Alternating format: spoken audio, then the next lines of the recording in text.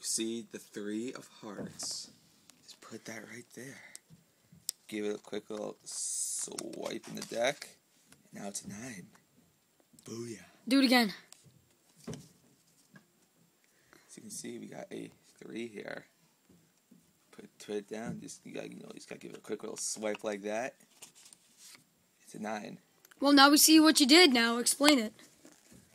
Explain it. We've already seen how you did the trick because we kind of saw you put the 9 on top. Now explain a little about the trick. What did you do?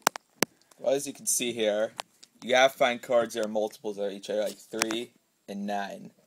Doesn't matter. I prefer them to be the same type of card, but it doesn't really matter. You put the smaller of the 2 on the deck. And you take the bigger of the 2, the 9, you can put it right there. You grab the deck. Before you do the trick, you get a hold of those 2 cards. You line them up perfectly, just like this. Don't let the other people see. Don't let them do this before the trick. This is the setup.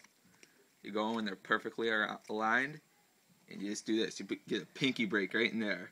Now, you guys probably did not notice that when the first time I did it. The second time we all did. Yes, because well, you get the point. You put the pinky break. From this angle, you cannot see any indication that I am holding cards. There's no indication whatsoever if you do this right.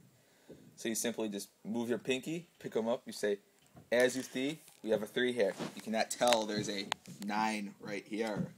You've just double lifted. You put them down. Now you're really picking up the 9. They think you're picking up the 3.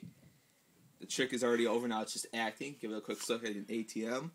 All of a sudden you got a 9. Whatever you do, do not do it twice in a row like I did. Because we all saw that. For the point is, yes, they'll see you put the 9 down, and they'll see you do it all over. I did that for the purpose of this video. And that's how you do the ATM trick.